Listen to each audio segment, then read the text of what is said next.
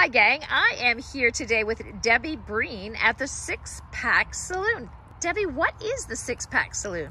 The Six Pack Saloon is a biker community that we set up here for bikers to, when they ride by, to come on in and have a rest and say hello. Debbie, when we get to Six Pack, what can we expect?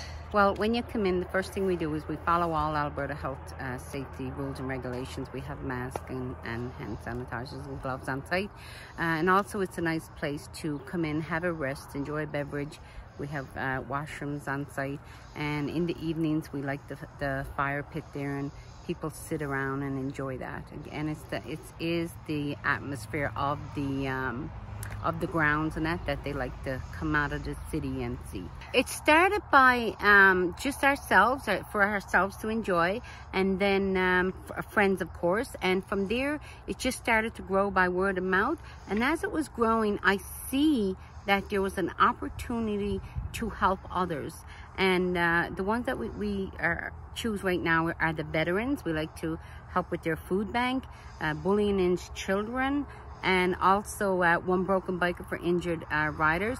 And we also partner up and work with Woody's Woodworks, and they help bring awareness to those causes and support us to help them more. Debbie, I hear that Josephine Lamore sometimes comes and stops by. Yeah, I like to say she comes by every evening, actually.